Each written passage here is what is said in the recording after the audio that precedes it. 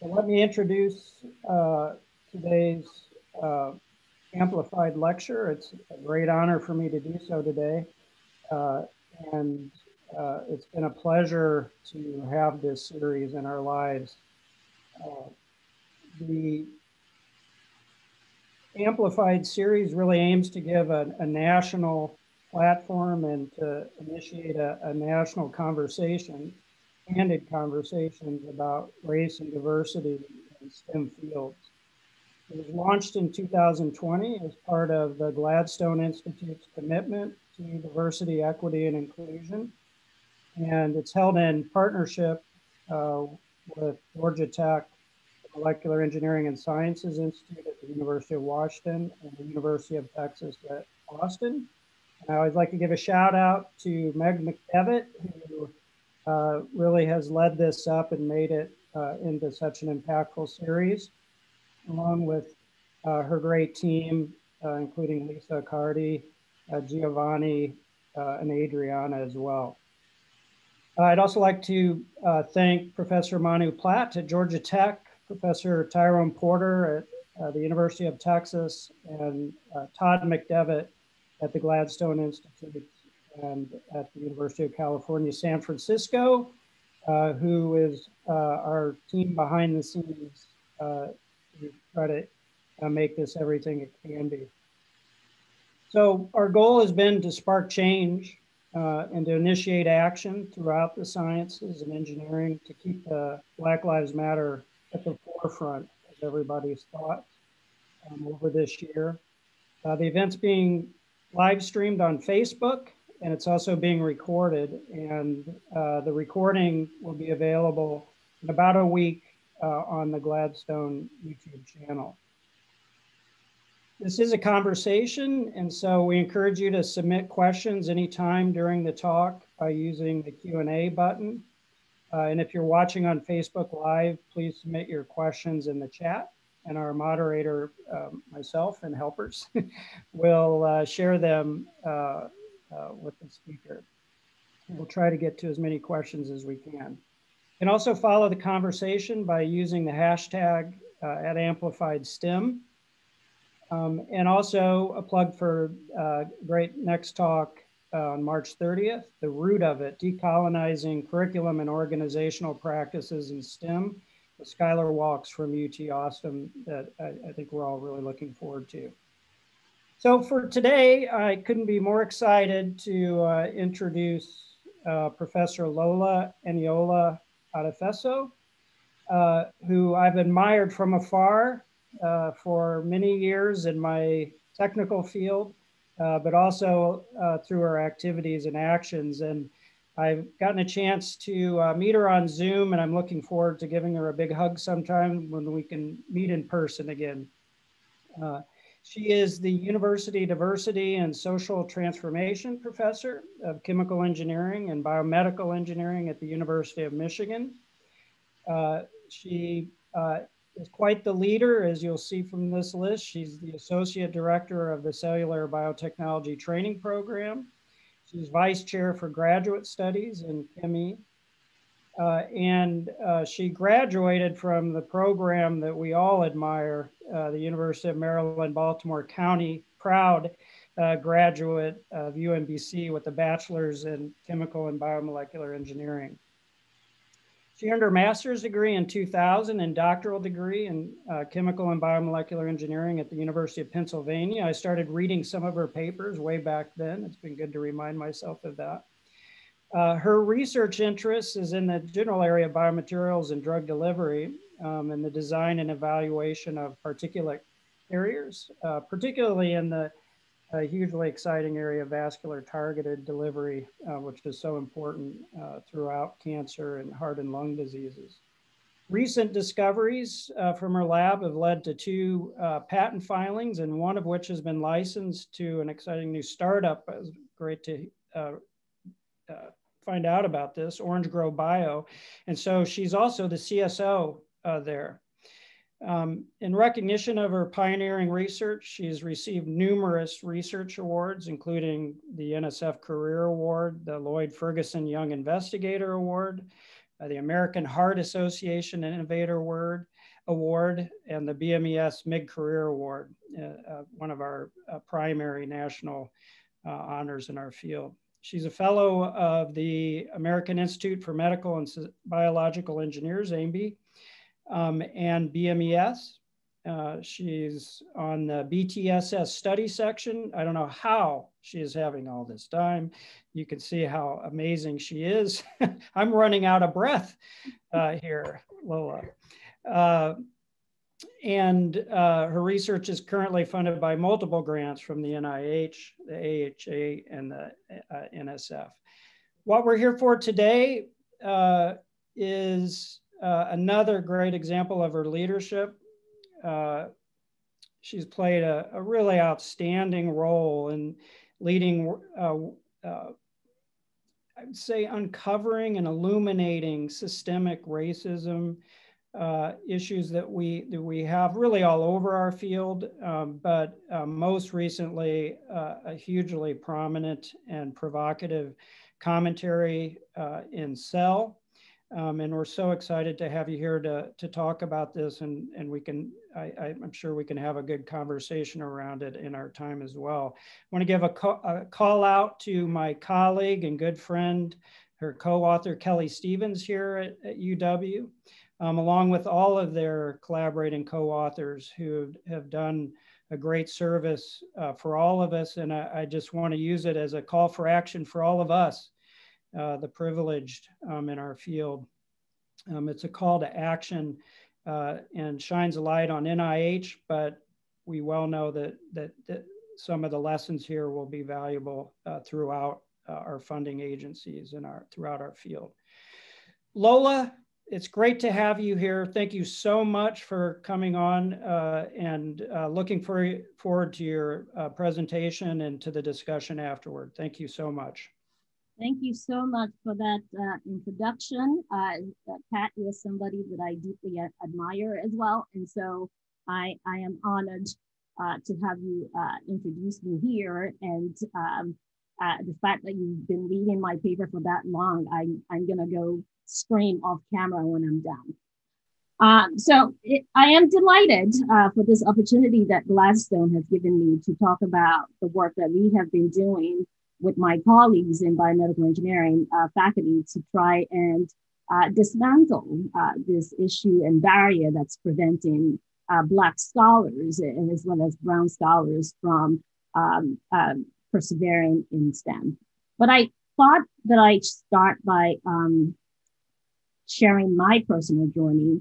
How did I get here? Who am I? To sort of motivate the conversation that I hope that I would have with you guys later on in the talk. So to start with, I was born in Silver Spring, Montgomery County, Maryland. Yes, I am a US citizen by birth. I know many people, because of my accent, have threatened to deport me many times. And it also means that one day I too can be your president. So president of the United States, so watch out.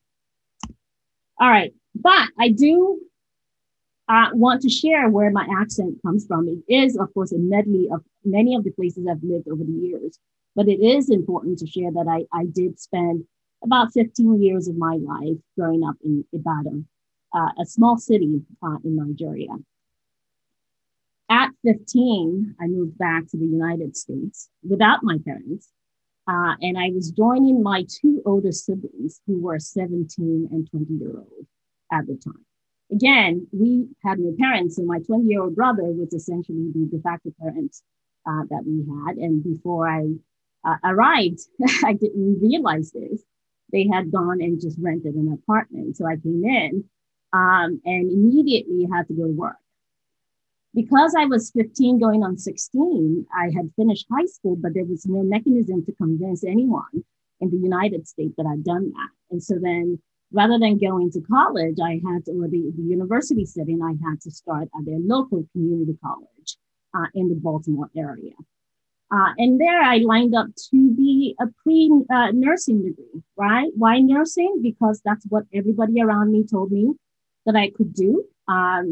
And so that's what I was signed up for. The idea being that you could do a quick 2-year degree and make money, because in our mindset, that was the most important thing, to be able to lift ourselves out of whatever financial situation we were at the time.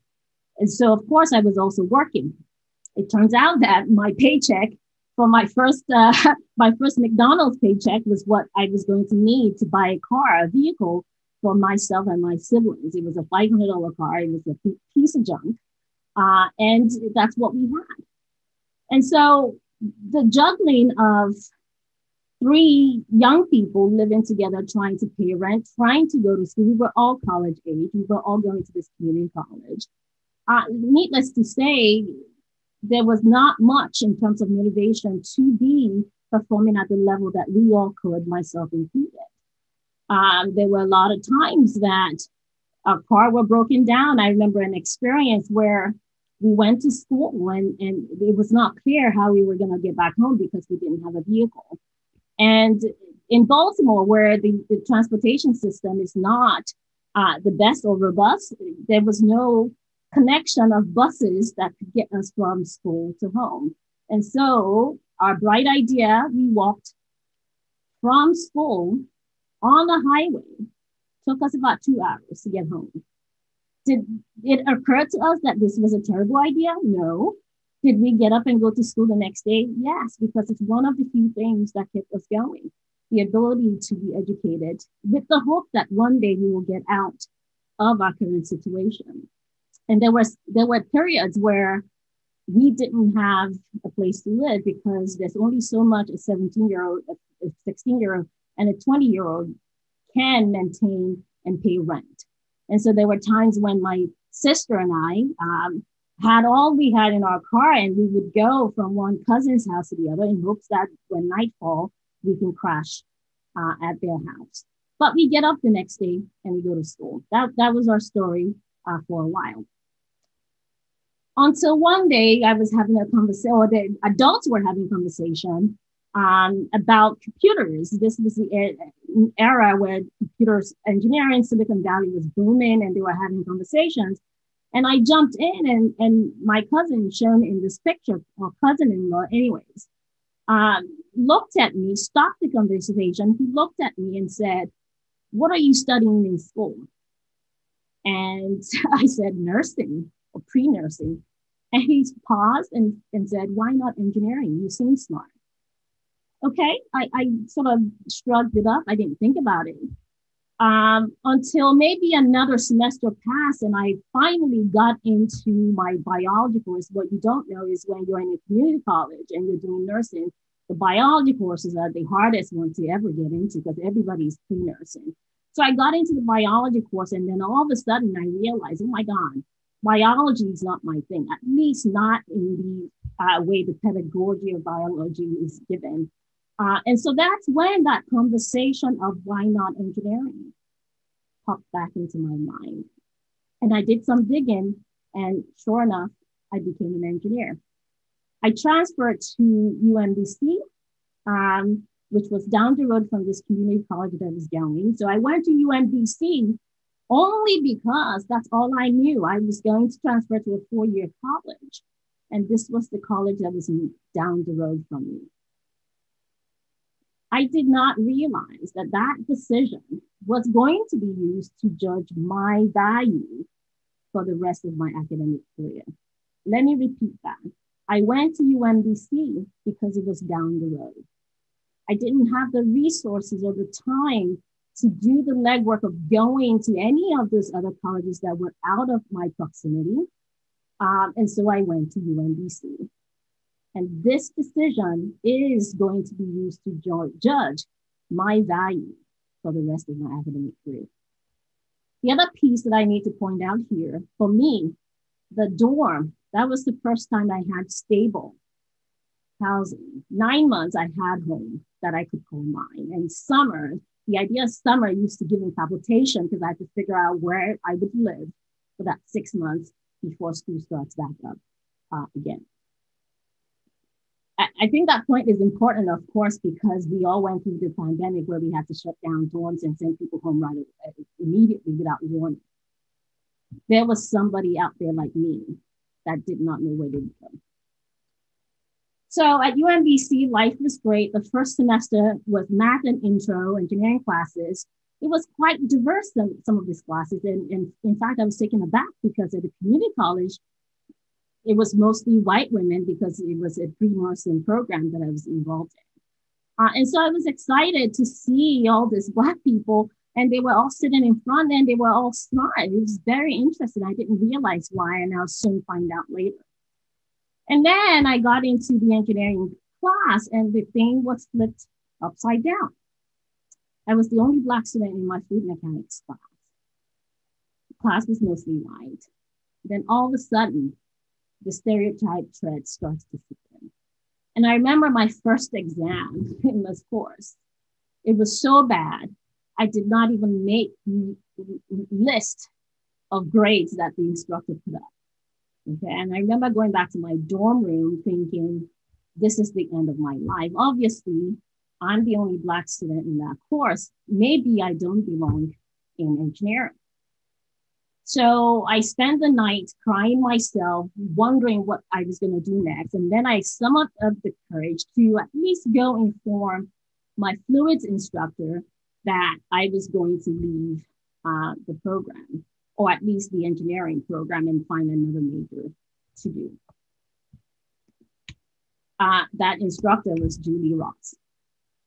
So when I went to her, I remember going, I'm sorry, I just wanted to let you know I'm dropping out of engineering. It's not for me because this exam clearly shows that. And she busted out laughing and did not blink and said, of course you belong in engineering.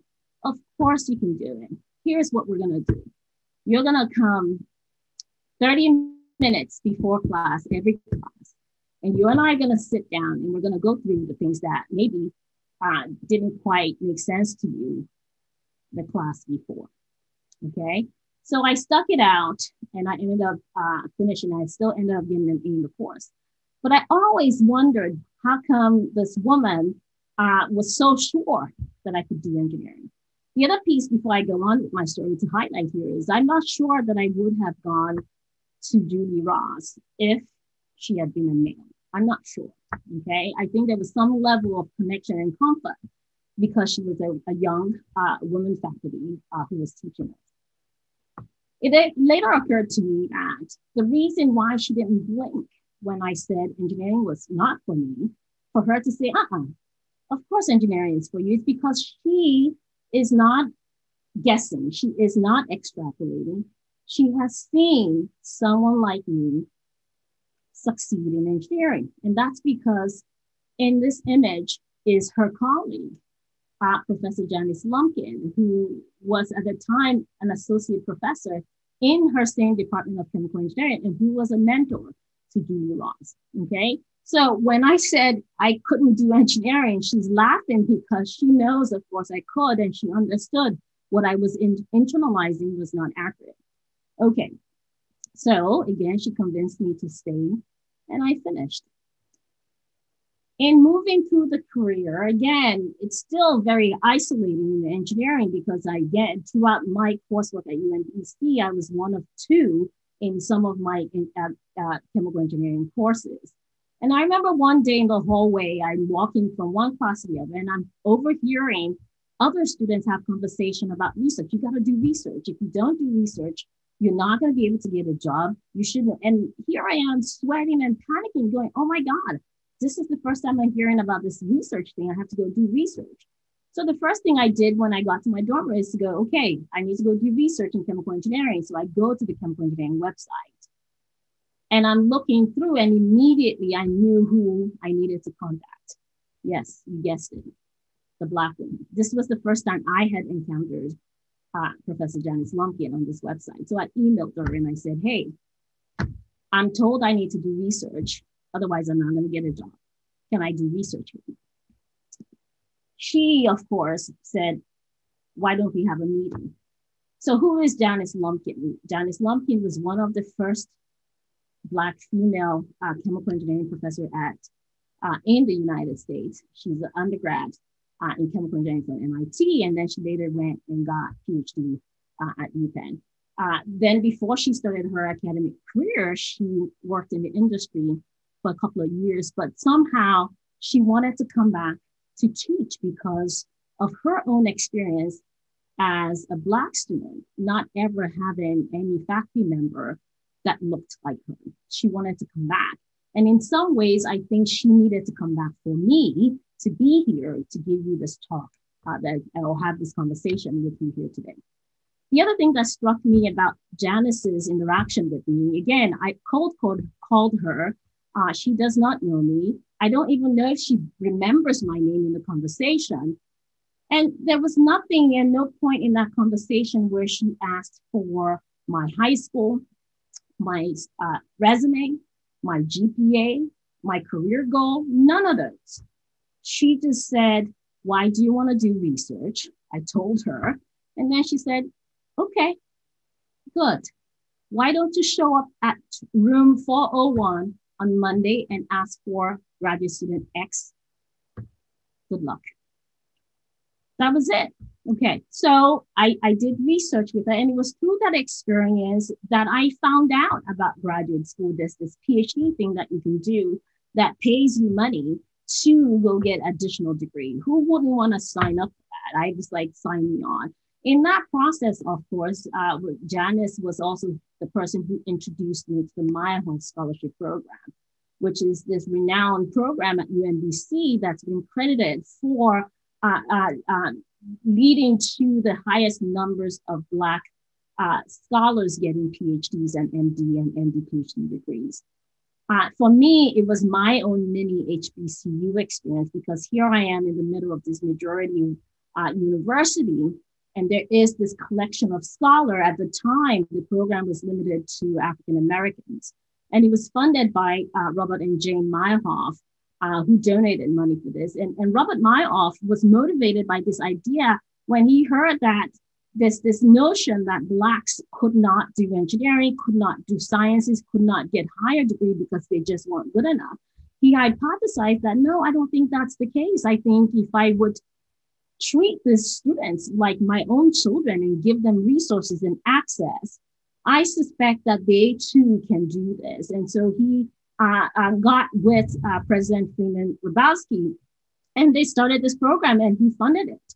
The first year they brought in only Black males, and then the next year they opened it up to women.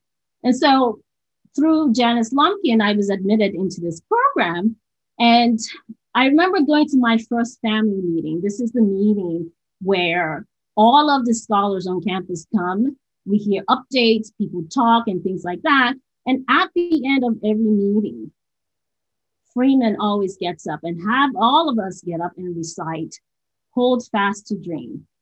For if dream dies, life is a broken winged bird that cannot fly. Hold fast to dream, for when dream goes, life is a broken field, frozen with snow.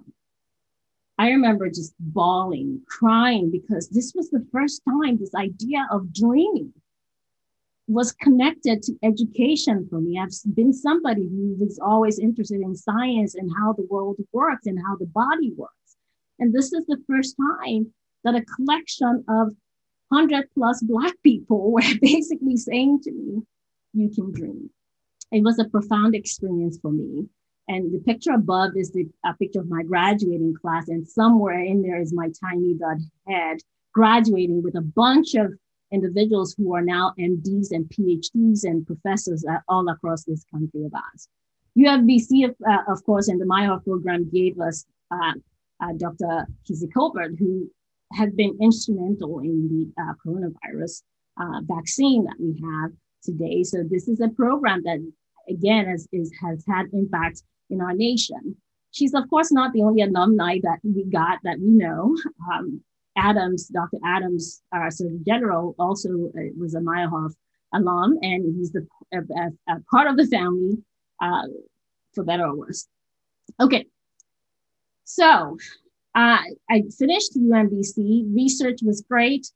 I signed up to do graduate school. I remember applying to top programs across the country and getting into many of them. And recruiting weekend started. I was excited.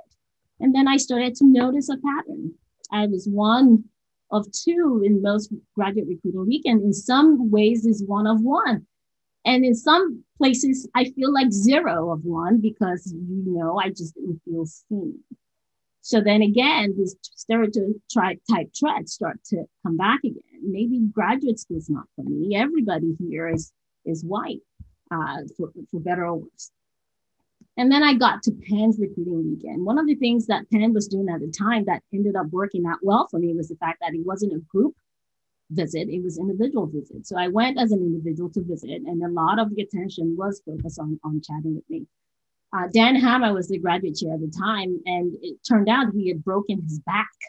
And so he wasn't available. But I remember them putting me on the phone with him, and I was on the phone for an hour. And I'm sitting there thinking, there is this professor who's sitting on the phone for 1 hour trying to convince me to come to this place. That's interesting. That was an experience that I did not get from many of the other places. Many of them were top 10 programs in chemical engineering at the time.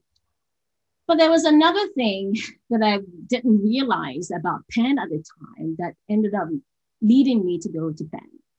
I left the recruiting weekend still not sure that I would go to Penn. Why? Because you've been told that you have to go to the best ranked program, and Penn at the time was about 28, I think, in the ChemE ranking. I remember going back to my dorm, thinking about this later. About 3-4 weeks after my last visit, I got a letter in the mail to my dorm, and it was from Dan Hammer. And in this letter, he again convinced or worked to convince me that Penn was where I needed to go. And then in the second paragraph, I got the information that I did not know. He said, Janice was a graduate of our program. And if she were here today, I'm sure she would tell you Penn is the place to be. Okay, so at this point, Janice Lumpkin had passed away. She died maybe 6 or 7 months into me working with her from childbirth, okay? She developed a pulmonary embolism and died weeks later, okay? What I did not realize also was that Julie Ross, in writing my letters of recommendation for graduate school, had gone and requested the letter that Janice wrote for the Meyerhoff and was including that in my graduate letters. So Penn, of course, wanted me there because they knew if Janice Lumpkin was saying these things about me, that I belonged at Penn, okay? And so when you get that kind of letter, what do? You have to go to Penn, okay? So again, this encounter with Janice is altering my path in ways that I could not have imagined. And Penn ended up being the best thing that I did, okay? I'm here because I went to Penn. And then, of course, I went and worked with Dan Hammer. And I, again, want to highlight some of the important things that happened with my interaction at Penn that led me, again, to be here today giving you the talk. Is that in that lab, I was just a graduate student, just another graduate student. It was not about this color of my skin. Dan, as an advisor, was great at many things. Maybe some things he could work on, but he was an advisor that treated me like a human being. He did not expect more from me. He did not expect less from me. Every issue that I dealt with in his lab, he dealt with it in the way that he would deal with any graduate student. When I was unruly, like any good academic parent, he offered to buy me a computer. I took the offer. But importantly, the way he communicated to me that he see value in me were the ways that were not shakable. For example, he sent me to give a conference in my second year in the Netherlands. This was an invited conference that he could not make. Who does that? Who sends a little black girl to a conference to give an invited talk instead of themselves, right? And you can imagine the shock and awe of the conference people when I showed up instead of the white male Dan Hammer that they were expecting. So again, those are those experiences that stick to you in terms of an advisor that sees you, that sees your value, that really is able to, again, put their confidence behind you. So then, of course, because of that wonderful experience I had and the exposure, I was plugged into the chemical engineering discipline. And I would go to the AICHE meetings every year. And in there was when I connected with others like me who were also faculty member in chemical engineering. I remember Christine Grant, the first AICHE that I went, in the hallway, this woman beelines to me, "Hey, who are you? What are you doing here? Are you a student? Where, and oh, I'm a PhD student in chemical engineering. Come with me." And it almost feels like you're being ushered into this narrow hallway in AICHE to meetings where they were gathering and meeting, and it basically was a minority faculty program at AICHE. And so there I connected with Gilda Barabito, Paula Hammer, and Lance Collins. And every year I would see them and they would ask my progress and so on and so forth. And those interactions were important in my ability to keep going in the pipeline. And then at some point in my fourth year, I encountered Julie at the AICHE conference, and she said to me, "I need to chat with you." I went, and she said, "I think you need to consider being a faculty member." And as soon as she said that, I didn't even think twice because, of course, I have seen a faculty member that looked like me, Janice Lumpkin. And so I said, sure. And I went back to Penn and I said to Dan, "I'm applying for faculty positions." And that was it. Okay. So I put my application out as a fourth year student to many programs. And I was thankful that there were a few of them who were open-minded enough to interview a fourth year graduate student. I remember Dan running and saying, "Oh, Michigan, Ron Larson called and he wanted to just know if you were good." And so then I got the interview, and I'm deeply appreciative of the experience there at Michigan as well. So I accepted the offer at Michigan because in my view, compared to many of the other places that I interviewed at, Michigan seemed to be where I was going to be most welcome. At the time I was interviewing, 0% of the departments that I interviewed at had a minority faculty, okay? Everybody was white, everybody was Asian, right? And so then Michigan was the last interview I did, and it was the first one where they had minority faculty. And I could tell the difference in how they interacted with me compared to many of the other programs that I interviewed at. So I ended up going to Michigan. I started my career in 2006. And of course, the first thing you do is you want to plug into your community. AICHE was a great place to do that when you're in the chemical engineering program. And I would go every year, but my first meeting was important. I didn't know what to expect. Again, when you are one of a few, the thing that's supposed to excite you, like going to a conference, can be daunting because you are going to have 7 days, at least AICHE felt that way, where you are basically a minority nonstop, and people zooming in on you, wondering whether you're a janitor or a secretary, did you get lost, things of that nature. But for me, what I wanted was a way to connect. And I remember looking for a roommate, and I asked some of my ex-lab mates, and they recommended me some random ladies that I'd never met who were also starting off as a faculty member, Tatiana Segura and Angie Paneer.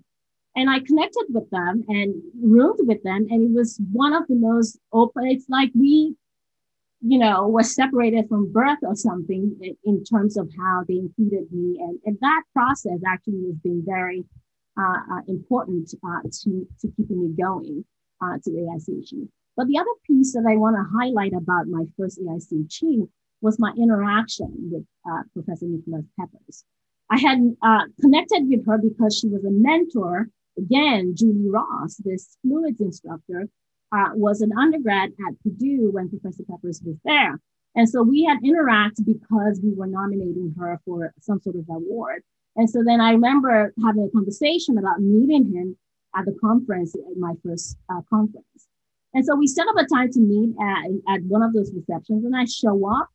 And before I could open my mouth, he looked at me and said, Lola, come here, listen, let me tell you something.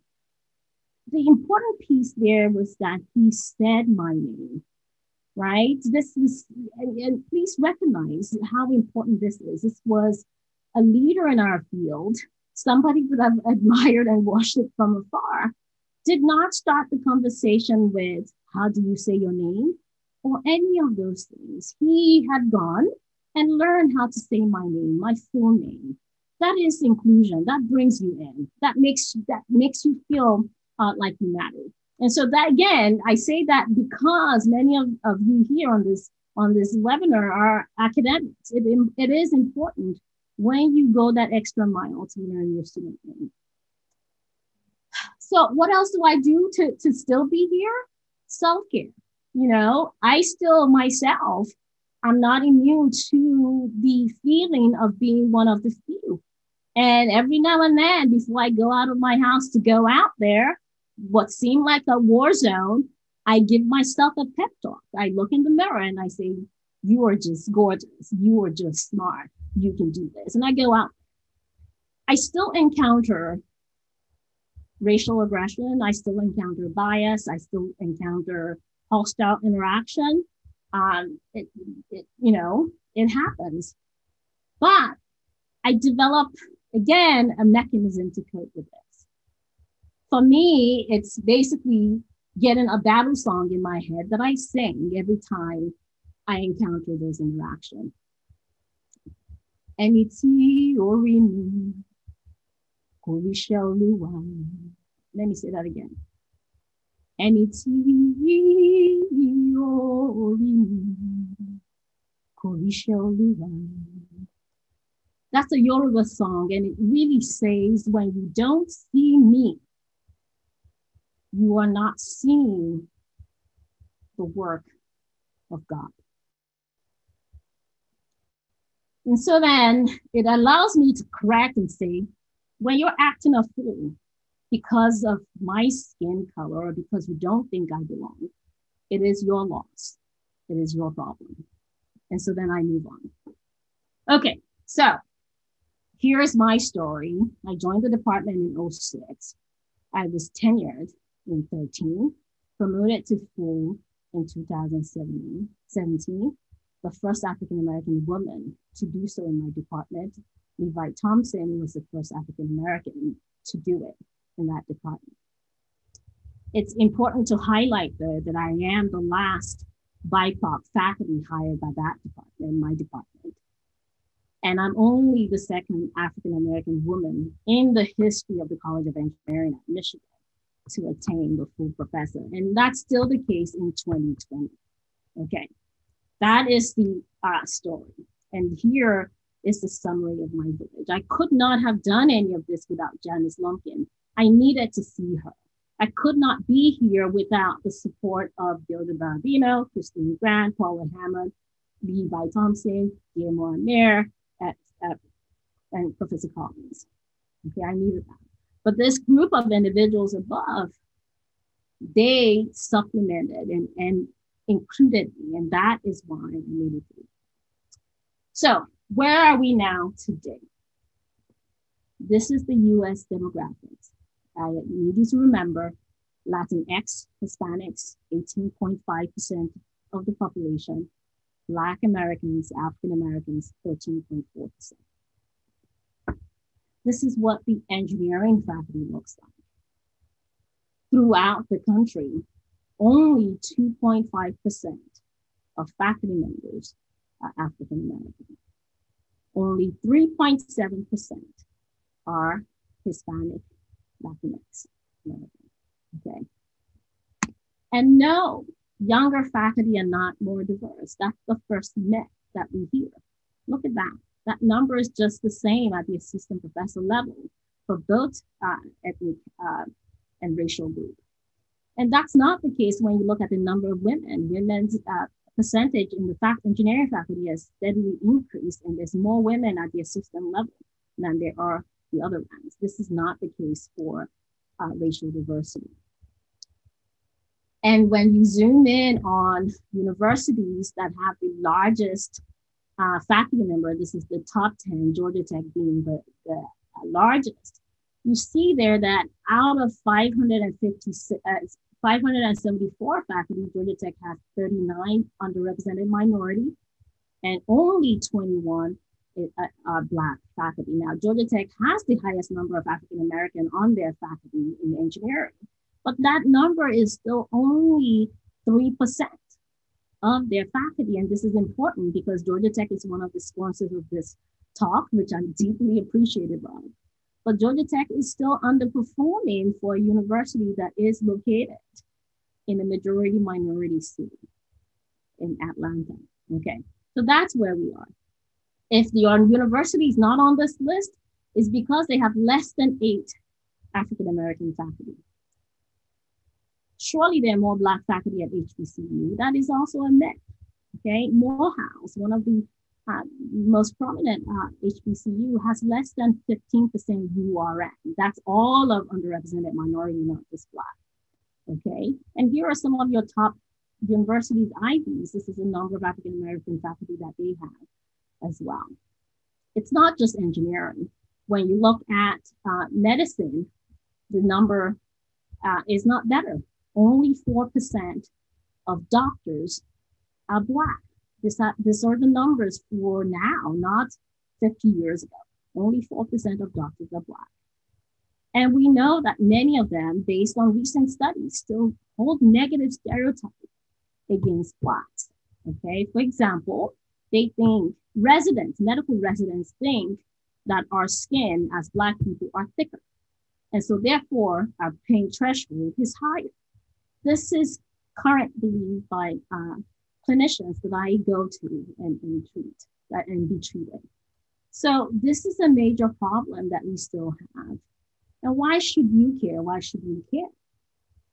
When we don't have diverse faculty in STEM, then we don't train diverse workforce. There is studies and studies over and over again that people don't succeed or stay in disciplines that they don't see people like them. I am here today because from day one, I saw people like me, okay?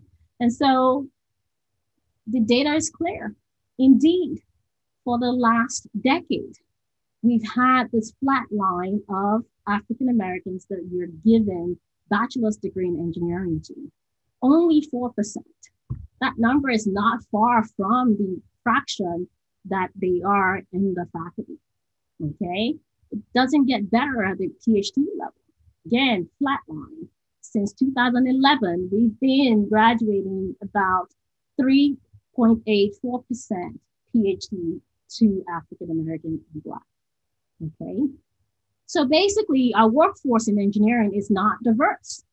Why should you care? Lack of diversity in engineering is why we end up with racist technologies that we see, and we were talking about all of this summer. For example, the pulse oximeter that we were using in COVID to measure oxygen levels. Clinicians were using this to decide who needs to be admitted for COVID and who has enough oxygenation level to go home. Turns out this machine was not accurate in Black skin. Why do you think that is? Because probably the engineering team and the design team at every level probably did not have racial diversity. So it did not occur to somebody to calibrate the equipment on Black skin. Did they forget to calibrate on Black skin? Or did they calibrate on Black skin and didn't think that the difference was important? Yet people were sent home and they died at home because of the technology that people trusted to be working for all of us. We hear now of algorithms that New York hospitals were using that were basically prioritizing white patients for treatment, despite the fact that the Black patients in many cases were sicker, okay? So those are all things that are as the result of not having a diverse workforce. workforce. We bake in the racism into our technology.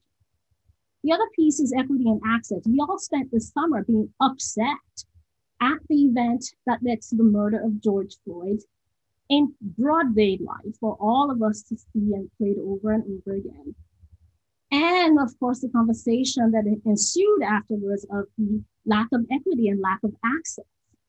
And somehow we're not recognizing that the lack of diversity in engineering faculty and the lack of diversity in the workforce is directly linked into that. Okay, Black and Latinos are twice as likely to die from COVID. And Native Americans are more likely to be hospitalized during this pandemic.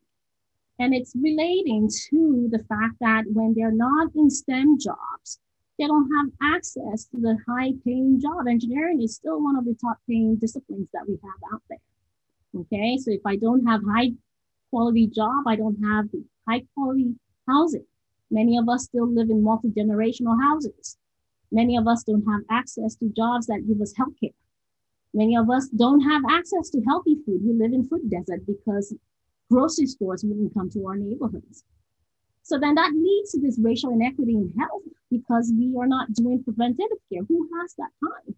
Who has that access? I mean, my husband just did a colonoscopy where they require somebody to be with you for the entire 6-hour period. So who has that flexibility to now find somebody else? No, we just won't be able to do this. And that, of course, leads to the desperate impact of the pandemic and the social instability that resulted from that. So again, this lack of diverse faculty leads to lack of diverse workforce, leads to health disparity, wealth disparity, that leads to social unrest that we experience, and the exaggerated impact of COVID-19 on this community in the United States. But there's also other things that we need to think about. Many people on this webinar might be thinking, well, it's just Black people. Maybe we're okay with that. But the bottom line of our universities is about to be hit by this as well. This is what the high school population is going to look like in the next 10 years. It's going to be majority minority. And if we continue to have universities who are not equipped to service diverse population, they won't come. You will not compete well for them. And we all know what happens when tuition dollars drops off the cliff. You're going to get hiring freeze. You're going to get cuts. So this will affect our own bottom line as academics if we don't begin to pay attention.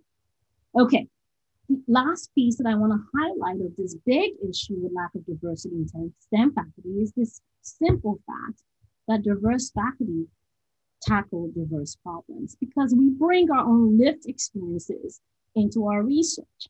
For example, sickle cell disease primarily affects Blacks, okay, people of African and Middle Eastern origin.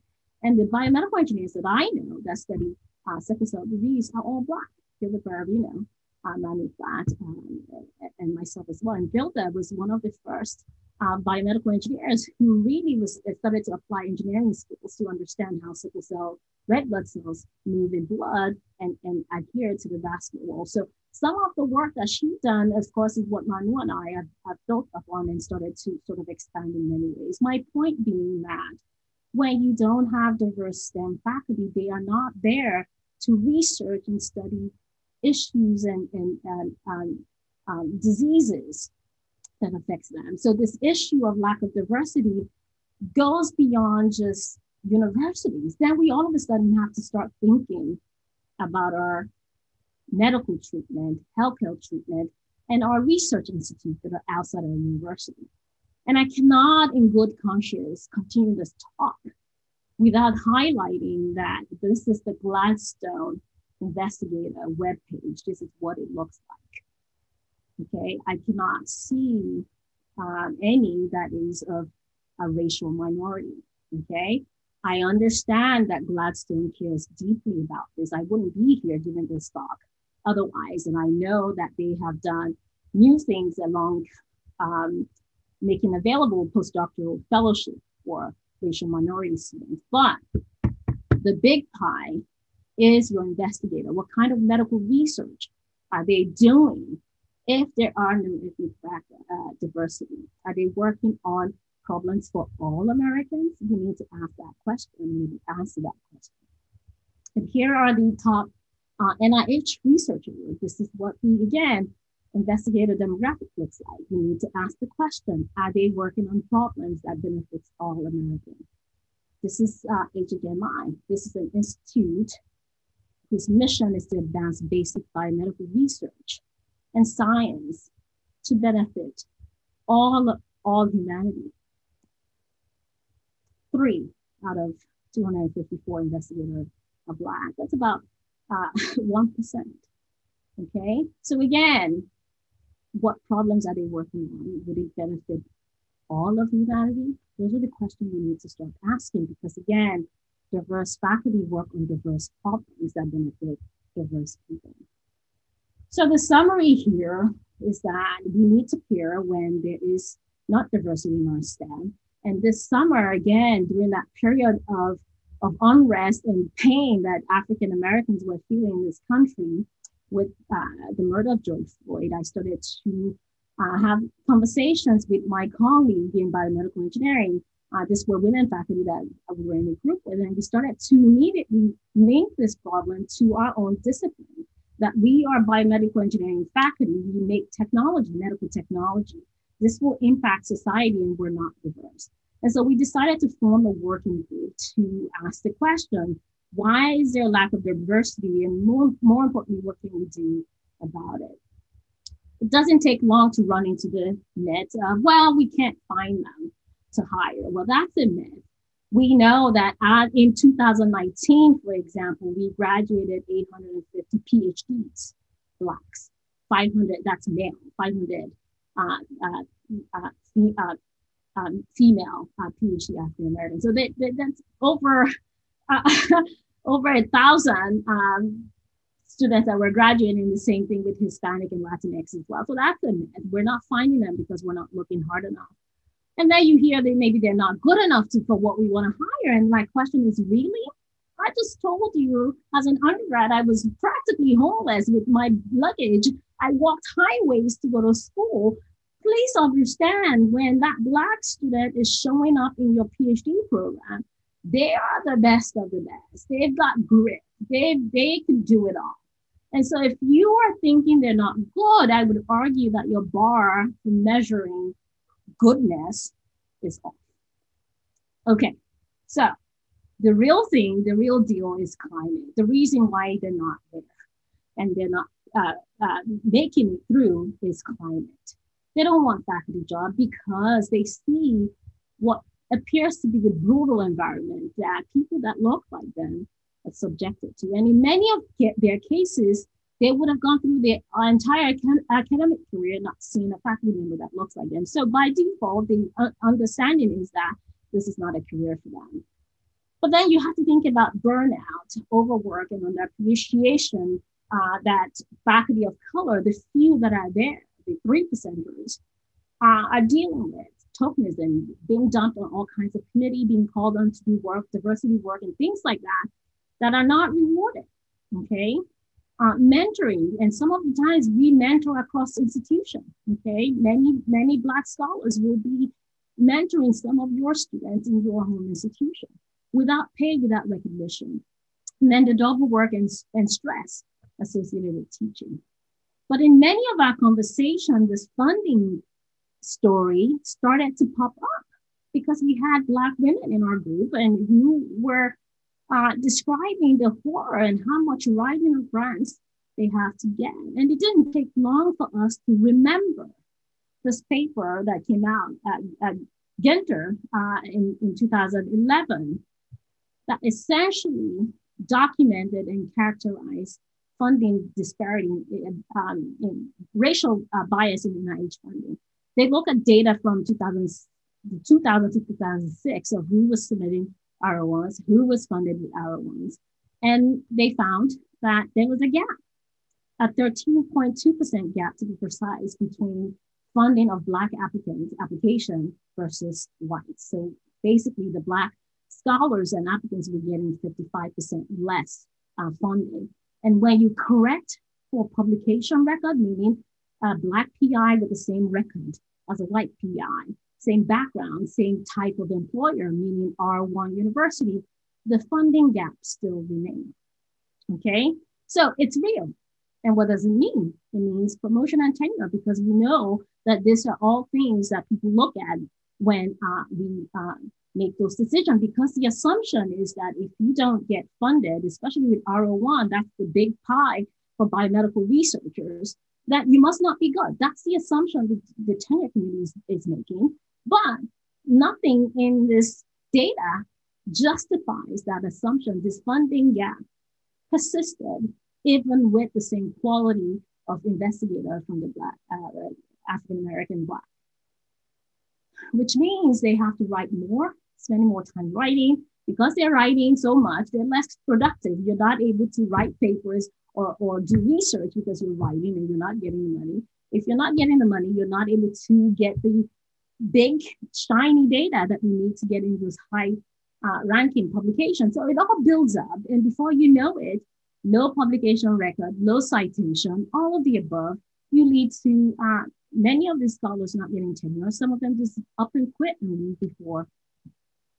What's frustrating is that that study came out in 2011 in the paper and nothing was done. Okay, well, how do I know nothing was done? Well, fast forward to 2020, another analysis, this time looking at 2014 to 16, the funding gap still persisted. And it was frustrating to us going through the data over the summer, because when you make a brief calculation of how much it would take to correct the gap, it's a tiny little dot compared to the NIH budget. And this was based on the knowledge that only 2%, about 2% of the applicants to NIH were Black in that 2014-2016 year. And so that the amount to correct it is about the equivalent of having each of those NIH institute funding 2 additional Black grants. Okay, so we were fired up. And so this collection of excellent scholars, many of them badasses in their own right, we got together and we said, we need to do something, we need to write something. And you know, I show this image of all of them here and they're all smiley. But I promise you, this was not how we looked or felt during that time. In fact, for me, this was more accurate of what we looked, how we were feeling. We were fired up. We were ready to go. Yes, they're all Black women in this image, because in my mind, everybody should be a Black woman, because Black women are fierce, they are smart, they are beautiful, they are as good as it gets, right? In my mind. And this is important here to sort of take a step back and call out the extra burden that Black women face in academia. Their stories different, not in a good way from the rest of the minority, both personally and professionally. We're dealing with not just being Black, but also being women. So it's an added stress that we feel professionally. And believe it or not, we are called on more to mentor, even more so than the Black men. So Black women scholars and faculty members are mentoring everybody. And in my mind, it's no different from what they were doing in Black women during the era of slavery, where they were having the responsibility of feeding, literally breastfeeding everybody's babies. Okay, this is what's happening still with our Black women faculty members. So there's this enormous isolation they also feel, because everybody thinks of them as unicorns and weird things that they don't quite know what to do with. But it doesn't end there. When we go home, because many of us are living in small towns where we all decided to put universities in, then our lives, we're still at the bottom of the pile in our social lives, right? I still have to deal with racial bias at the swimming pool with my child, or the soccer fields with my child. Even the issue of my hair, for example, can't find a hairdresser for days in Ann Arbor. That's why my hair looks like this. It's a survival mode mechanism. People go, oh, your hair looks nice. I go, yeah, it came out of survival, because it was either I drive to Detroit to do my hair or find a hairstyle that I can do by myself. So the stress that Black women in the academic field is double. And you know, it always makes my blood boil when people go, but Ann Arbor is such a great town. And it is. It's such a liberal town. And it is. And it's the best place to raise your children. And it is. The problem is those experiences are from the majority experience. This is what Ann Arbor Public School looks like. The demographics of the district is very close to the US demographics, right? At least for the Black. But look at the green slice of the pie. As you go from algebra in 8th grade, all of a sudden to calculus, where did all the Black students go? That is my Black son that's not in that calculus class. This is their disciplinary pattern, and the pie does the opposite. The green slice gets bigger. In-school suspension, 44% of Black students are suspended, despite only being 14% of the school. And this story goes on. That is my Black son that would be suspended. So then someone like me is forced to say, I don't think I can afford my mental stress to have my kid be in the Ann Arbor Public School, despite being one of the best school districts in the world. And I'm gonna have to spend money that I don't have for private school. Okay, and this is what life looks like in Black women in academia. Look at white women and other women, 20% of faculty in non-URM university. This is what the numbers look like for minority women, okay? All right, so there is a big issue with NIH funding and we need to fix this, okay? So we got together and we wrote this article, and in there we go through a list of things that we think NIH needs to do right away. And I'm gonna spend the next couple of slides and then I'm done to sort of walk you through what we were thinking in those recommendations. The first being, of course, we asked that NIH acknowledge the presence of racism in their system, okay? It's important because this summer we spent time talking about the systemic racism in higher education. We had about 10,000 plus people signed this and it was published in Science. So if it's in academia, and NIH primarily runs their study section with academics, then how can those two not be connected? So we asked NIH to give us data. What fraction of your scientific review officers are ethnic minorities? What fraction of program officers? And what fraction of your panel? Okay. And then we asked NIH to just simply fix this problem. Hashtag fund Black scientists, just fund them.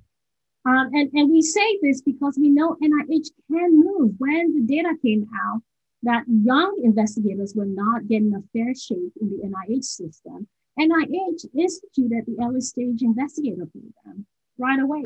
They did not do extra studies. They just did it because they knew that having a robust pipeline of scholars would strengthen our biomedical enterprise. So why not do that for racial inequity? Why not? And again, I highlighted that this disparity remains regardless of career stage. So there are issues that are linked to bias in here. We just don't want to talk about it. This is the K99 data, right? Success rate for white scholars is better than for Black scholars and is statistically significant. So this myth, the first thing people tell me is, well, let's just use the ESI mechanism. No, it's still biased based on race, okay? And so then we asked NIH if there are policies like this R21 for investigators from diverse backgrounds that we know at least 2 of your institutes have, okay? And I show it here. The purpose of this funding opportunity is to provide support for new investigators from backgrounds nationally underrepresented in biomedicine and behavioral research. If we can do that at the R21 level with a couple of institutes, why not at the R1 level? And why not at all institutes? We would love for NIH to tell us this, okay? The other piece of it is we asked them to diversify the study section and do it right away. Why? Because we know, and I've made the case early on, that diverse team generates the most creative, innovative, and impactful solution. our study section are still by and large mostly white men and Asian. Okay, so then if the study sections are not diverse, what then is the result of the solution that they end up with in terms of what grants that they think are exciting or not? Are they the most creative? Are they the most innovative? We'll never know, right? So we asked for them to bring the study section to critical mass. And our colleague, Taffy and Gilpin, made this argument that it needs to go beyond just representing the diversity of the current biomedical faculty. It has to be the diversity of the United States because, of course, NIH is funding grants that is meant to generate solutions, biomedical solutions for all Americans. Concerns, where are we going to find all these Black scholars? Where are we going to find all these Native American and Hispanic scholars? Well, let's look beyond academia. Okay, there are PhDs that we are granting to these people. They're just not in academia. They go into industry. And since biomedical technology that we make end up being developed by many of these industrial partners, why not bring them into the review process? That's how you get close to your 13%. We need to make diversity a score driving mechanism, okay? We all talk about diversity drives innovation. NIH in its goal says that they want to first that fundamental creative discovery, innovative research. Hello, you cannot get the peak of innovation unless you have diverse people working, okay? So then the biggest concerns I've heard from colleagues is, well, if you force people to start getting scored by diversity, they're gonna just be putting all kinds of Black people on their proposals. And I say, what's the problem? Well, maybe Black people are gonna be tired. Well, that would be a great problem to have. Why don't we get there first and we deal with it? But the other thing is this notion that it's a bad thing to just put people on your proposal who don't belong there. But guess what? It's already happening, okay? This is a study that just came out where Kate Clancy and her team looked at talking to women of color, and this came out. They're putting each other on grants for no reason, and even if their research areas are completely different, just so that they could help each other. It's already happening, it's just not happening to scholars of color. So this will even the playing field, and the worst thing that can happen here is people might discover that their Black colleagues can do research. Okay, then the other piece of this is, of course, we say fund Black scientists, right? Prioritize diverse teams for funding. Just fund them, okay? And one of the ways we need you to do this is to have all applications from Black investigators be discussed, right? People are going to be like, no, you can't do that. And that's preferential treatment. We know from follow-up studies that the biggest group of reasons why the funding gap exists is this study section, the discussion, who gets discussed and who does not get discussed in the score they get. So we say just fund Black scientists. And before we all scream of the extra proposal we're going to have to discuss, it's only about 2% of the application pool that's Black. That's about 2 additional applications that you have to read if you're reading 100 to begin, or if you get 100 in that study section. So it's just 2 more. Do it, okay? The next level that ties in is this idea that NIH funding decisions are not necessarily done by scores. Yes, everybody that gets the score below the pay line is automatically in line for funding, and most of them will get funded. But there are discretion that the program officers have to fund, and it happens all the time. In the study that Drug Monkey did of the data from this HOPE study in 2019, he found that the highest score that a Black grant was funded was 34%. Beyond that, there were no Black PI grants that were funded. Yet, between 35th percentile, and 59th percentile, 119 applications from white PIs were funded, okay? Why is this important? This is discretionary decision that the POs and the councils for each institute have. So how is it okay to make discretionary decisions that benefits one race, and we are all going to be upset because we say fund Black scientists. So this kinds of preferential treatment by race is already happening. It's just biasing positively for one race and leaving the rest of us behind. Okay. So for you on this call who are faculty members, what can you do? We need to look at ourselves. How are we judging bio sketches? How are we reacting to people's names? Because all of those things feed into how we're scoring them. We just need to be cognizant of that.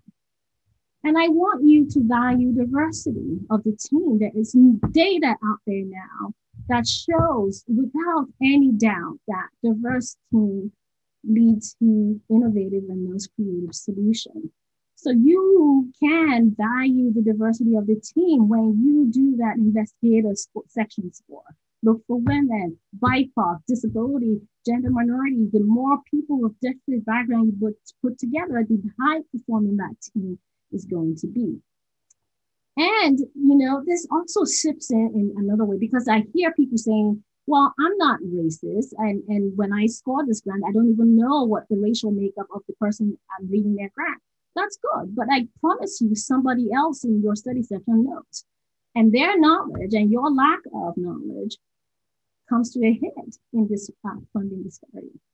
And the other place where this manifests itself is these bar and how we apply them. So it's not that people are racist, it's that they're just more likely to apply that high bar when it's the other. This is a Twitter conversation by Makeda Stevens, a student that I met when she was a master's student at U of M. She's now a PhD student at BME.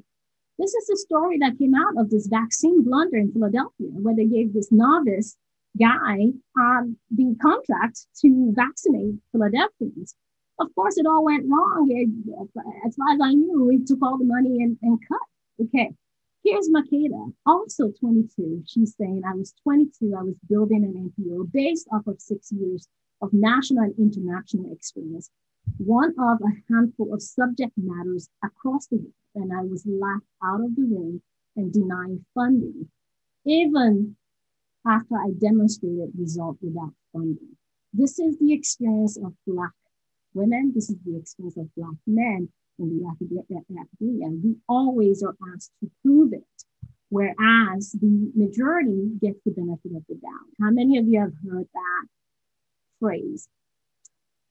It's not said in the proposal, but this team will figure it out. Ask yourself, what is the demographics and the gender makeup of the PI of the grants that you're most likely to hear that phrase?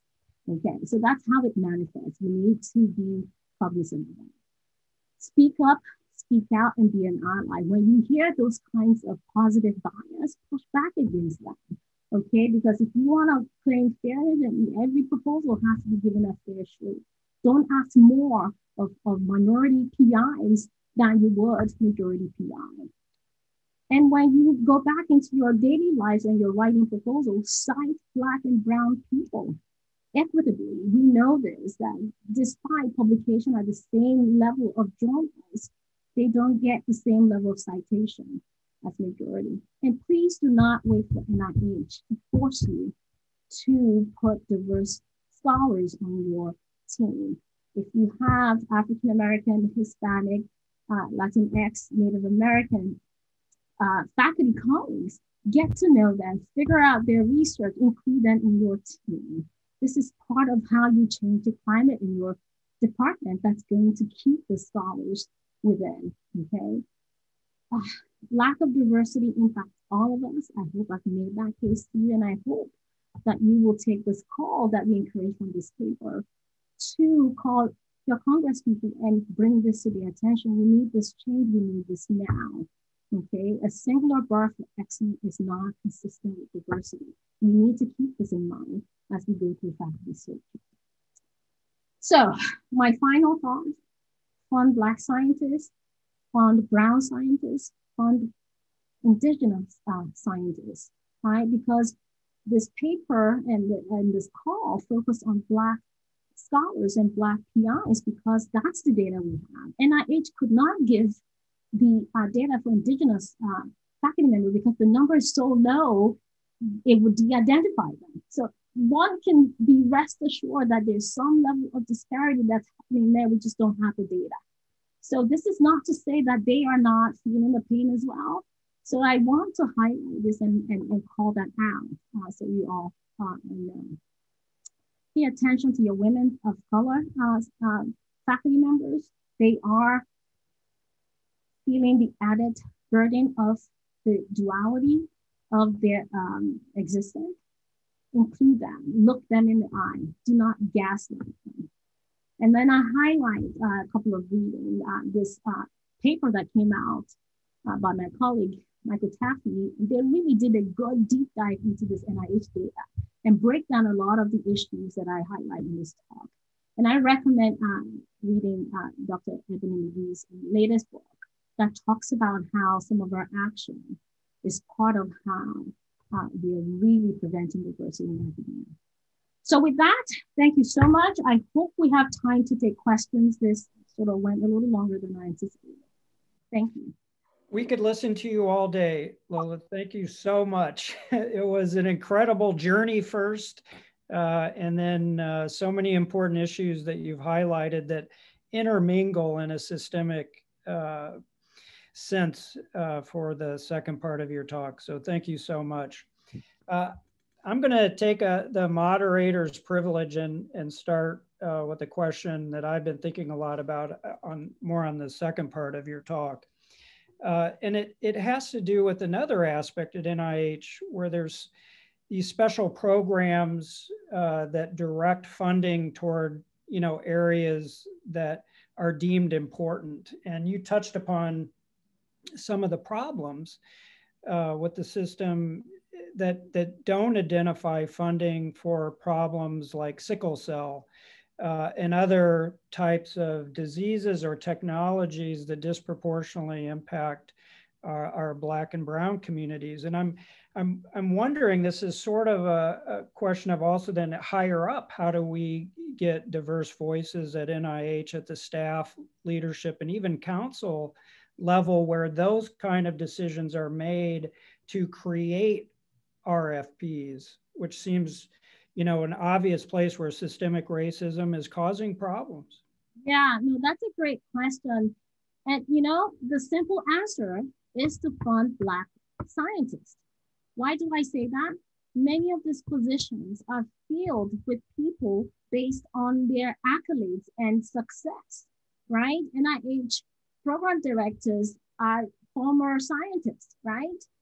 Leaders of NIH themselves are former successful PIs, right? And so Black scholars are not getting funded. They're not getting tenure. Many of them are stuck at the associate levels. They will not be invited to these leadership positions. So their voices are not going to be in the room. They're not going to be elected into the National Academy of Medicine or Engineering and then the people making recommendations to our government are the members of the national academies, right? So this little thing that we say that we fund Brown and Black scholars really feeds into the issue that you highlight here. We cannot diversify any of the power structure if we're not getting them through. Okay, the quick thing to do is to dismantle the way that we make selections for those leadership positions and panels, the NIH councils. We need to just think about different ways of staffing them and prioritizing diversity. We talked about the COVID-19 vaccine and the recommendation that the Academy made in terms of who should be in line for the vaccination. We have data that is clear as daylight that more Black and Brown people are dying of the disease, of the virus. They are twice as likely to die. Yet, we as a nation could not muster up the courage to prioritize vaccine based on that. Our northern neighbor, Canada, did that. They vaccinated their Indigenous communities first because of data. So Well, I couldn't agree more. So I'm going to maybe, ask questions back and forth between the journey part and the latter part. So we can start with a journey question I'd like. Your journey highlights a lot of early serendipitous occurrences, going to UMBC, finding a mentor that was great, finding an undergraduate research experience. What are the deliberate or more purposeful things an institution can do to ensure that these opportunities happen more systemically for African American students and a more diverse set of students who come from backgrounds such as your own? Yeah, I think the programs exist for research, undergraduate research experience, and there's a lot of programs that are focused on minority students. Here is the problem that, we're still stuck in this mindset of recommendation letters, right? And so someone like me, if you had somebody write me a recommendation letter from my community college days, they would say that I was a bum. I was hanging out in the cafeteria with boys because I had no motivation. And so any recommendation letter was going to keep me out of any of those programs. So we cannot find that next Lola, right? By doing the same kinds of things that filter out, the kinds of things that are built off of privilege, right? And this is the same thing when we want to bring PhD students to come meet us to talk about academia. We're trying to convince this Black and brown people to stay in an environment that they have felt hostile to them. And then we're asking them for recommendation letter. What do we want to learn from that letter that we cannot see from their CV or their publication? So again, there are ways, the money is there, the programs are there. We need to just restructure them so that we're not ending up shooting ourselves in the foot. My son is applying to university, and I was horrified to go through this process that took us weeks of hours, essentially, from two involved parents with high privilege. And it really, horrified is is the right adjective. When I think about kids, and it says right there, they're going to judge you on your grammar, your punctuation, and I think, and letters of recommendation, I think, what if, who are we cutting out by this application could not be more obvious. And it's from our institutions that are supposed to be the leaders. And I've been writing so many emails on this, and this kind of privilege just has to be dealt with immediately, just like what you're saying. And I think the privileged white people, like in these simple examples, we have to change the structure of our university admissions, really think through this, what we're asking for and the impacts of what we're asking for and the immediate screening implications for this kind of application is just insane. I have to ask a question because there's one from a fellow Meyerhoff scholar.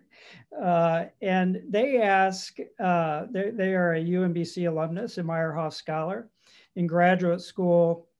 And they ask, at what level do you think it's most critical for getting, this would be diverse students, say Black students, African-American students, Latino students, interested in a scientific career and being transformed and maybe in the kind of way you were through your experiences? What level? Well, that's a great question. I didn't connect with research until my junior year at UMBC. So it's never too late. I think one of the mistakes that we've made over the years is this concentration of all the effort at K through 12. There's value to that. But again, we're just jamming this pipeline that has a major clog somewhere. Eventually, the thing bursts open and everybody leaves, right? So I think it's less about, yes, we lose every step of the way, but we are underestimating the impact of the visual, right? When people, even from afar, can see somebody that looks like them, it communicates interest. And that then interest met with available programs, you can get more and more people interested in research, right? So of course, communicating those options and availability sooner than later helps. And there are many programs, again, that exist in many of our universities. Again, we just need to rethink how we're leveraging those programs to make sure we're getting the people. Yeah, thanks. That's great.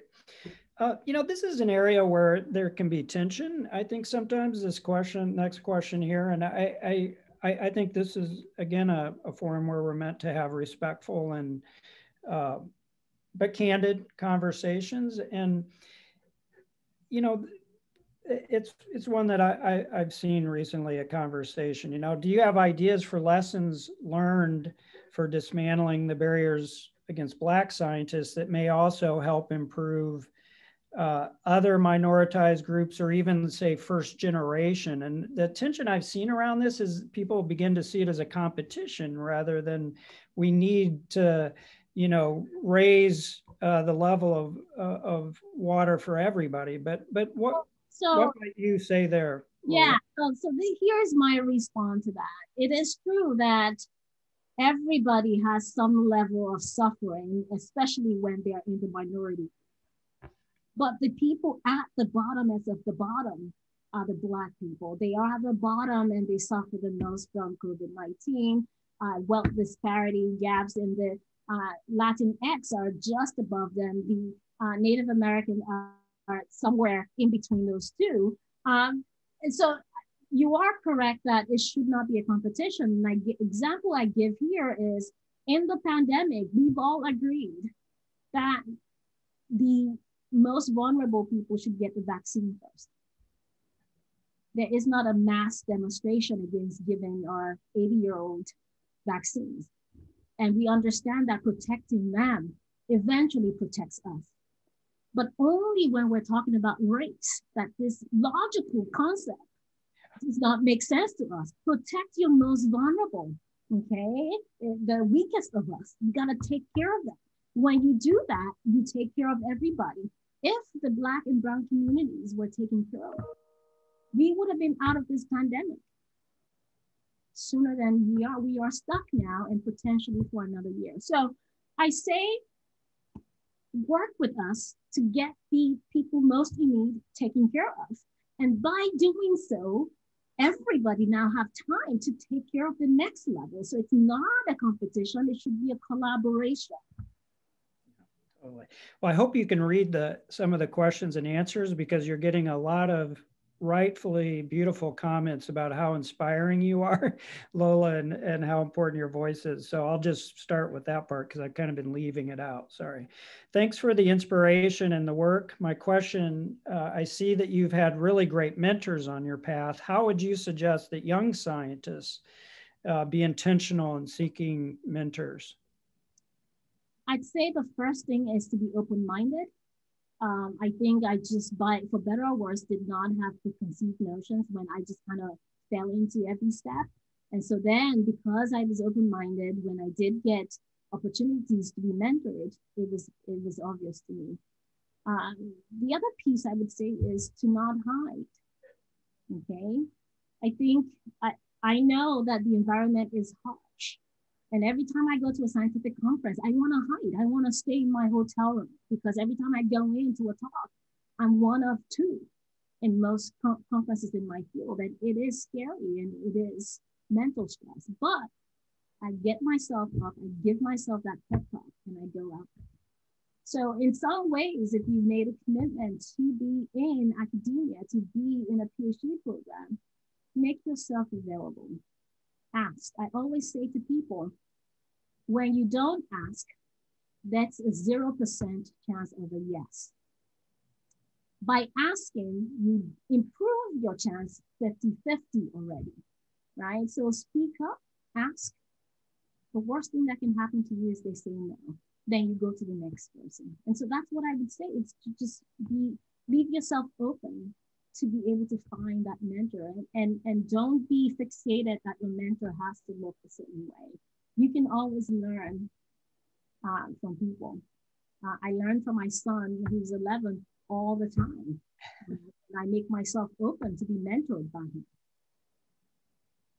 Well, I think that's a great place to end. And I would just add, I always remember that Tyrone Porter, when he was speaking too, said that seek multiple mentors, right? And that's something I give all my students the advice of. You don't, the last person, single person you depend on is me.